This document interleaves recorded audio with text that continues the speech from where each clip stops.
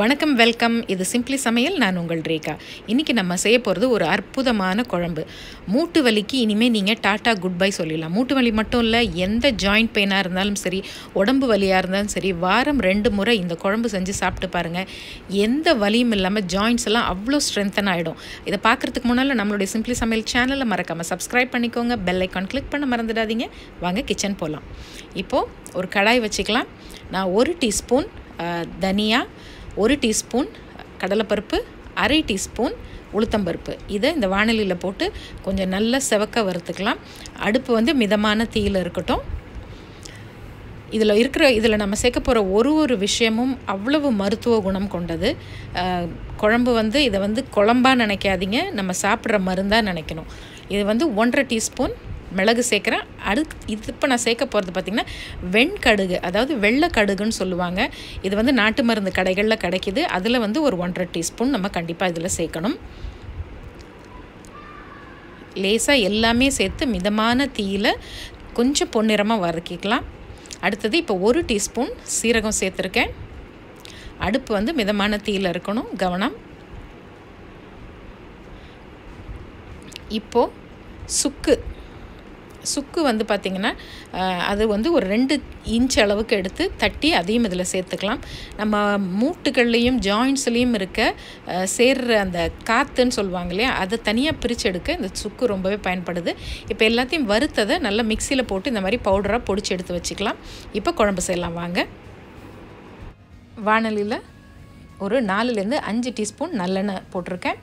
1 teaspoon கடுகு, 1/4 teaspoon வெந்தயம், ஒரு 1/4 டீஸ்பூன் பெருங்காயத்தூள் சேர்த்துக்கலாம். ஒரு 100 கிராம் சின்ன வெங்காயம், ஒரு 50 கிராம் பூண்டு, கொஞ்சம் கருவேப்பிலை சேர்த்துக்கலாம். இது வந்து ஒரு மருத்துவ குழம்புன்னு தான் சொல்லணும். அவ்வளோ மெடிசினல் வேல்யூ இதில் இருக்குது. அடுத்தது 1/4 டீஸ்பூன் மஞ்சள் தூள் சேர்க்குறேன். நம்ம குழம்பு மிளகாய் தூள் 1 டீஸ்பூன் சேர்த்துக்கலாம். நல்லா எல்லாத்தையும் நல்லா வதக்கி விட்டுடலாம். தேவையான அளவு உப்பு.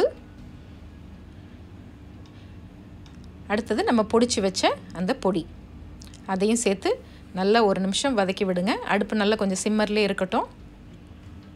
பாருங்கள், இந்த மாதிரி நல்லா பொரிஞ்சு அப்படி பொங்கி வரும். இப்போ நம்ம வந்து ஒரு சின்ன எலுமிச்சம்பழம் அளவு புளியை கொஞ்சமாக தண்ணியில் கரைச்சி வச்சுக்கலாம்.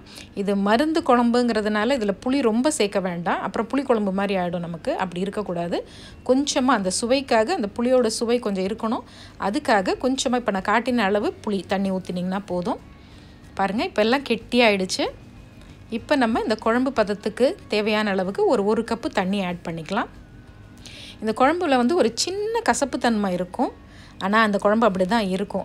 அதுதான் வந்து அந்த மெடிசினல் ப்ராப்பர்ட்டி. உங்களுக்கு அது லேசாக ஒரு கசப்பு இருக்கிற மாதிரி தோணுச்சுன்னா ஒரு சின்ன பீஸ் வெல்லம் இதில் சேர்த்துக்கலாம். ஒரு 10 நிமிஷம் சிம்மரில் மூடி வச்சிட்டிங்கன்னா பாருங்கள், இப்படி அருமையாக இந்த குழம்பு ரெடி ஆகிடும். நீங்கள் இதை வந்து செஞ்சு ஒரு பாட்டிலில் போட்டு கூட வச்சுக்கலாம். ஒரு 10 நாள் வரைக்கும் வச்சுக்கலாம். தினமும் ஒரு 2 இந்த மாதிரி ஜாயிண்ட் பெயின் இருக்கவங்க, ரொம்ப இந்த கால்சியம் டெஃபிஷியன்சி இருக்கிறவங்க, அவங்களாம் வந்து டெய்லி காலையில் இட்லிக்கு கூட கொஞ்சம் வச்சு சாப்பிடலாம். ஒரு நாளைக்கு ஒரு வேளை மத்தியானமோ காலையிலையோ இந்த குழம்பு சேர்த்து சாப்பிட்டுக்கிட்டே வர அவ்வளோ டிஃப்ரென்ஸ் இருக்கும். மூட்டு வலிங்கிறது பறந்து போயிடுங்க. எந்த ஜாயிண்ட் பெயின் உங்களுக்கு இருந்தாலும் பறந்து போயிடும். கண்டிப்பாக இதை ட்ரை பண்ணி பாருங்கள். உங்கள் வீட்டில் வயசானவங்க, மூட்டு வலியால் ரொம்ப நடக்க முடியாமல் கஷ்டப்படுறவங்க, இப்படி யாராவது இருந்தாங்கன்னா கண்டிப்பாக அவங்களுக்கு இந்த குழம்பை செஞ்சு கொடுங்க. செஞ்சு கொடுத்து பாருங்கள் எவ்வளோ டிஃப்ரென்ஸ் இருக்கும்னு. பிடிச்சிருந்ததுன்னா லைக் பண்ணுங்கள், ஷேர் பண்ணுங்கள், சப்ஸ்கிரைப் பண்ணுங்கள். இது சிம்பிளி சமையல். நான் உங்கள் ரேகா. தேங்க்ஸ் ஃபார் வாட்சிங். Take care. பபாய்.